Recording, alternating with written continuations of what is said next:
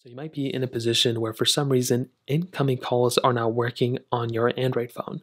So maybe you're able to call people or whatever, but maybe they're not able to call you and you're trying to figure out what's going on with that. So the first thing I'd recommend doing is, as always, check your cell connection. If you scroll down on your status bar and you see that something says like emergency calls only, or there's just no SIM card or whatever, well, that basically means you don't even have a SIM card or any way for people to contact you or a phone number to contact you on your phone. So either get a SIM card to get good cell signal or get on a Wi-Fi connection.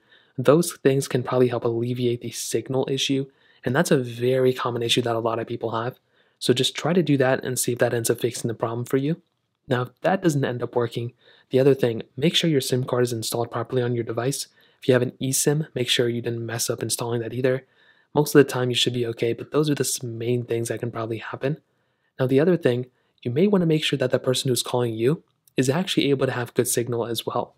Because if they have bad signal, there's not really too much you can do.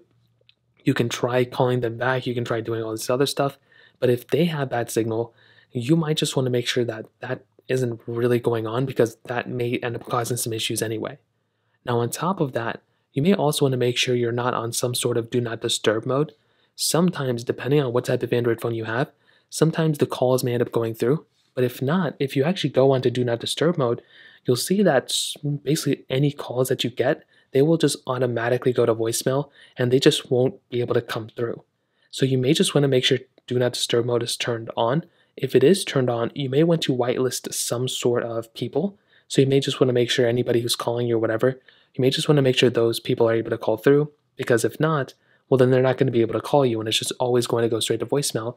You may end up seeing the phone numbers go through, whatever, but it's never really going to work out the way that you think. So those are pretty much the main ways to do it. You can also try restarting your phone and updating your phone, but those are pretty much the main ways to do it. If you have any other thoughts or questions, let me know in the comment section below. Hit the like button, that would mean so much, but definitely hit that subscribe button. More importantly than everything else, I love every single one of you guys. Hopefully I'll catch you guys in the next video.